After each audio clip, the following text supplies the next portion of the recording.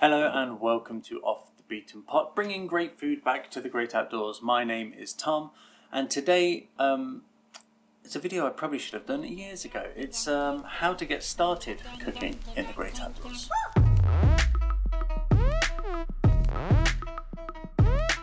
Hi, I'm Tom. I'm here to help you improve or start your cooking game in the great outdoors. So I'm going to talk to you about a few things that I would do if I'd never ever cooked in the great outdoors. And when I say cooked, I mean I've not tore open a packet, filled it with hot water and waited, or emptied that packet, heated it up, or eaten that packet cold. I'm talking about taking ingredients into the great outdoors. I've cooked IKEA style meatballs, I've cooked a roast beef, I've cooked scrambled eggs, I've cooked dal, fish pie, cottage pie, loads of stuff. Really nice stuff. If you see my video of me cooking a roast beef and think, well, I'm never going to reach that, there are stages to get there. So with like everything, to get to the top of the mountain, we have to start at the bottom. So let's look at some of the things that I would consider doing if I wanted to improve my cooking in the great outdoors. 1. Choose a recipe you know and enjoy, and it doesn't have to be fancy. If you're going camping for 5 days and you just want to try one meal on your own, that's fine. You can even take a backup. So let's say you've got 5 days worth of single-use plastic tear-open packet pouches. I'm not here to crap on them today, but that might be where you're starting, and that's fine. So you've got all of the food for your trip, but you want to cook once. What do you like to eat? For example, one thing that I can cook really well at home is scrambled eggs. To me, that's simple. I could do that pretty much half asleep. So I'll take scrambled eggs out onto the trail, and that'll be the one meal I cook. And then that would just give me confidence. So once I know I can do it, I prove the concept. For the next time I can start thinking what I do, even if it's just adding to the scrambled eggs, even if it's just adding a nice bit of toast and then scrambled eggs. You've improved it. Or you're adding chorizo. You've improved it. And you can practice this at home before you go out. You can practice the recipe in your normal kitchen pan and then apply what you've learned to your stove, or you can practice on your stove at home. Even a bacon sandwich or a fake bacon sandwich, whatever you like. Just get heat on your COOKSET, cook something, put it in bread.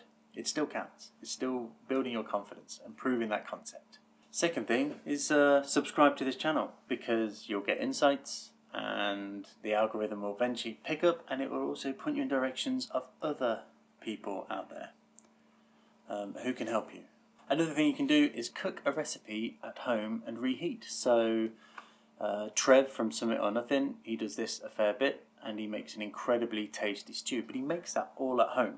He makes a big batch, so he feeds the family, bonus, then he keeps some aside for himself, puts it in a Ziploc bag, and you can get reusable Ziploc bags, which is an extra bonus, and he takes that out with him, and then he just reheats that, and that is amazing. So he can reheat that. You can even dehydrate it if you've got access to a dehydrator, or you can find a channel on how to use your oven as a dehydrator.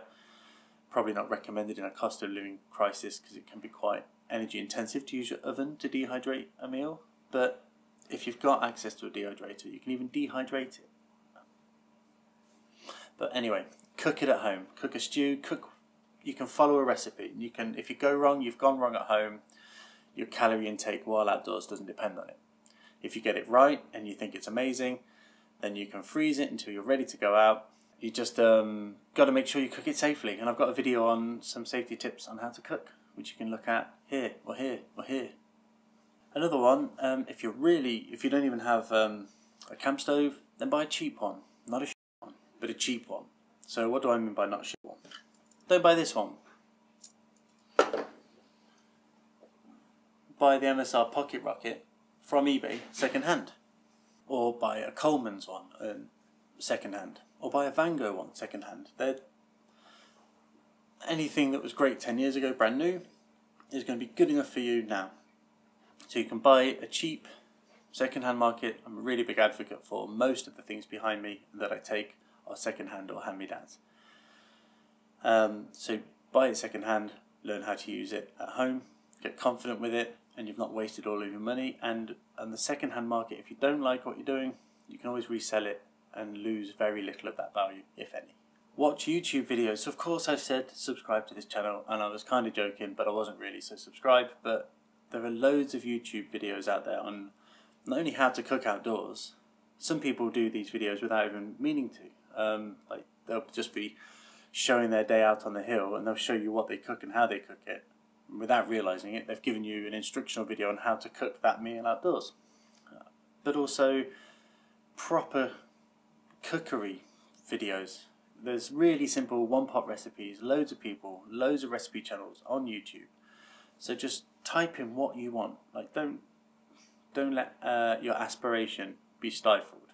If you want to make a roast beef, find out how to cook a roast beef, and then find out how, or have a think about how you can apply that on the trail.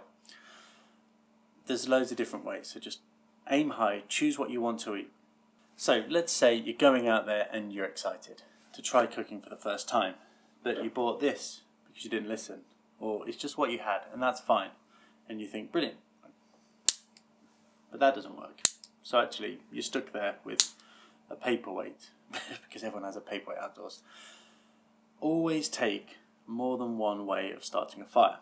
So it's great when these companies give a Petzl lighter on them, but that can fail, and often does fail. Not often fails, but there will be a point in your stove's life where that will be the thing to go, most likely. So take out more than one type of fire lighter. So I have a ferro rod here, so you can strike that to get the spark to light the fire so you can get cooking. I also have waterproof matches. I don't take this out because I don't need that many. I've just got a strike pad, and I've got 5 matches in a waterproof pack that I take in my backpack. And a lighter. Most people have access to a lighter, but matches and ferro rod as well. And then again, with a lighter, you're still you're still relying on mechanics. You still have a dependability on a mechanical interaction. So yeah, take more than one way of starting the flame, and go slow. Don't rush it. Just yeah. I often say in my videos, it's easy to make things wetter than it is to make them dry. So if you've got to add water, add it slowly, etc. Basically, all of the tips for actually cooking you can find in my videos and in general. So another good thing, and this is really just to help you with the confidence, is to take an emergency meal pouch. If you have to go and buy one, to take that emergency meal pouch. If you mess up a meal and you're not happy to eat it, then you've got the option of just tearing open that pouch and still eating.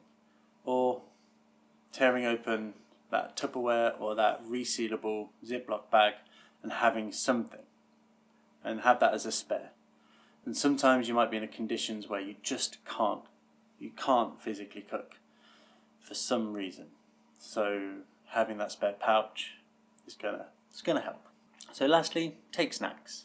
Snacks are important. So important, I'm planning a video on just snacks alone. Chocolate, your favourite things, your mood boosters. Take snacks, and if all else fails, you've got loads of snacks, so you can keep up that calorie intake. If you've got any questions, if you think there's something I definitely didn't answer and you're on the edge of going out and cooking outdoors for the first time, ask it in the comments below and I will answer. So please do that if you've got any questions. I'm Tom, this is Off the Beaten Pot. Nice to be back. Cheers and go.